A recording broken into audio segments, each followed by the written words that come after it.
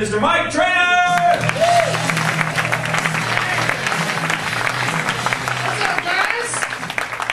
All right, Hollywood. Let's get something out of the way right away, folks. Some people see me, they think I'm a fat guy. I'm not. No, sir. I just find a lot of shit delicious. That's all this is. I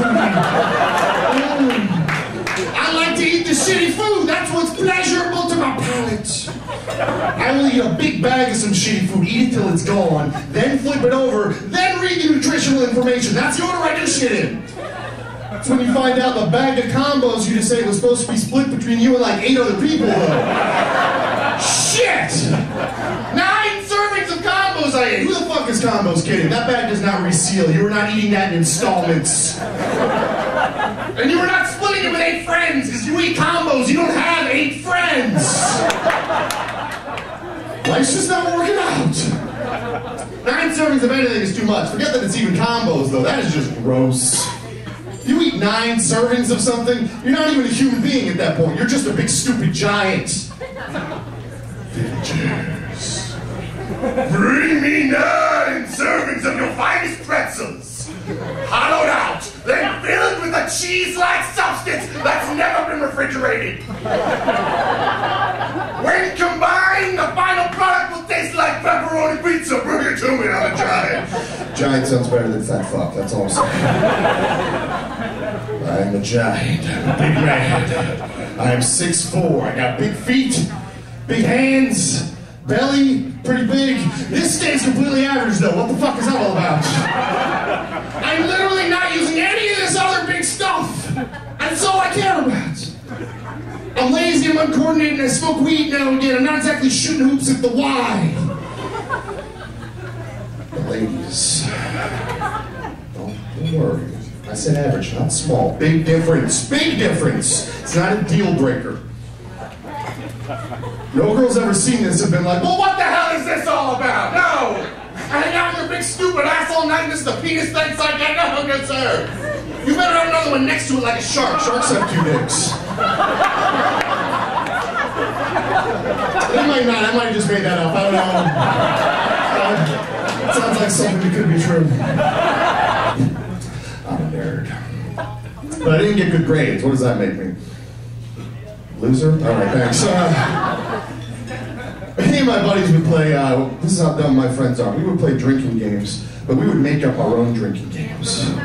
And we would play the games that didn't require a lot of rules or hand-eye coordination. No beer pong, no thank you. We would play Now You Drink. It's a good game. You play it too, dude? Yeah, man. We would fucking just sit there. It's all guys that play this game, by the way. It speaks highly of women. They don't want anything to do with this game. 2, 3 in the morning, girls no longer an option for the evening. The guys are in a circle on dirty sofas usually.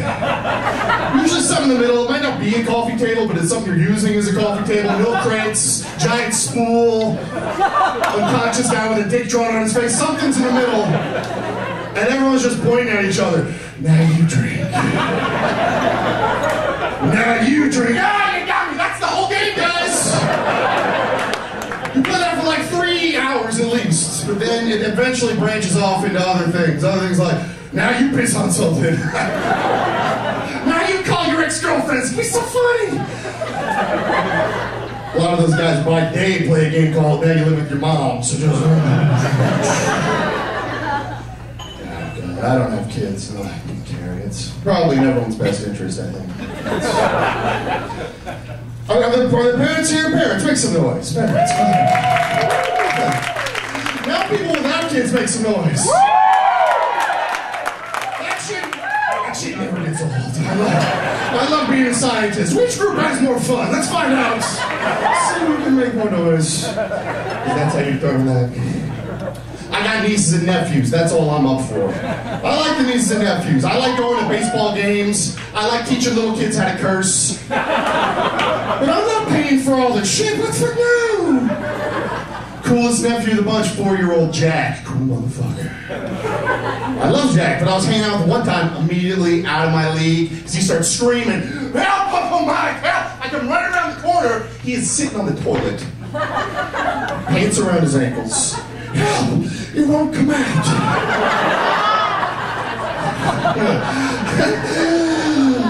I just walked out of there. I didn't even say anything. I just left him there. Uncles should never see that. His mom freaking tapped out. She took care of it. I guess she gave him a wooden spoon to bite on. What the fuck do you do? All I could think, like, his little arms and legs couldn't even dig in. That's all I could think to tell him. He was just dangling there with a raccoon tail, people.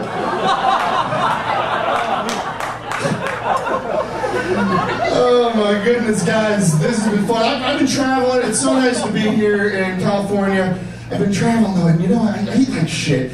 And everywhere you go has got a local specialty they want me to try. I'm always like, okay, went to Chicago, gotta get that deep dish pizza. It's delicious, I eat it every time. Went to Memphis, they got ribs, they got barbecue. I said, okay. I went from Memphis, whatever. Then I went to West Virginia, had to try that crystal meth. It is very good. They make it with mesquite, and you know what the worst part about traveling for me is? You always gotta crash with family and friends, at least I do.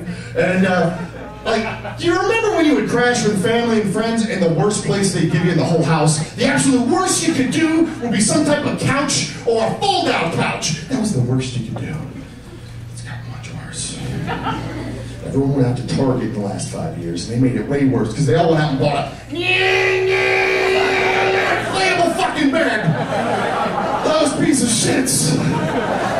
Invented by a dickhead entrepreneur on a pool raft. No one who freaking owns those things ever sleeps on it. It's only their asshole friends and family that are in town. The inflatable bed is right up there with the inflatable lady when it comes to replicating the real experience. Got other broke assholes here too, good. When both of them are naked on the floor with your dick in your hand, that's just how I sleep. Here's what I do, here's the move. If anyone ever gets stuck with the inflatable bed again, here's what you do. You don't inflate it right away. You wait till 3, 4 in the morning to inflate that shit. After you're playing some Now You Drink, right outside Grandma's bedroom. Oh, sorry, Grandma! I'm just making my bed. Exist. Alright, guys.